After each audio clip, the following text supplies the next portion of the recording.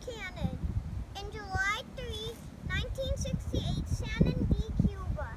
This naval cannon is a magnificent trophy of the war captured by United States forces from the Senegal Bay. A crucial gigantic of Spanish last year later, the rockets of local citizens united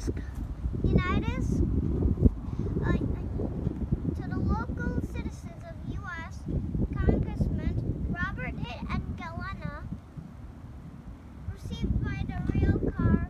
This monster gun, 19 feet long, is weight nearly 5 tons as a weapon.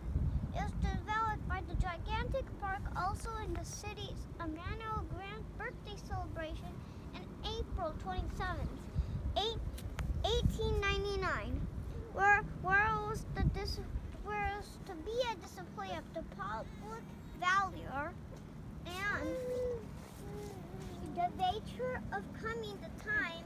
The cannon was already July of 1999.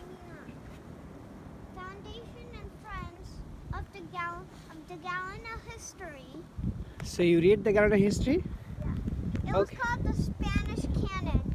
Look at the ship over there. Mm-hmm. The Spanish cannon. No, but this cannon was in this Spanish ship. This is the Spanish cannon.